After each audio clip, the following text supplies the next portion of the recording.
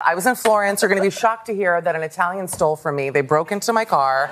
Yeah, I love it. I love Italy, by the way. My favorite country. And the people, forget it. But I left my purse in my car because I'm dumb. And they smashed the back of my rental, stole my designer bag.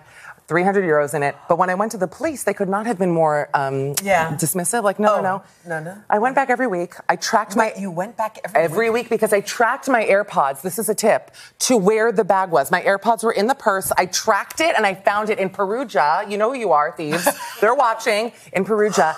Went to the cops, but then they Googled me and saw that I had a lot of Instagram followers. They were like, Miss Collins, where have you been? They shipped the bag. A week later, I got the bag. They DM'd me on Instagram to tell me that they got the bag. Wait, first of all, the AirPods thing is brilliant. Isn't that so smart? So that's brilliant. I have a screenshot of the building. I want to go back to that house and see who the thief is.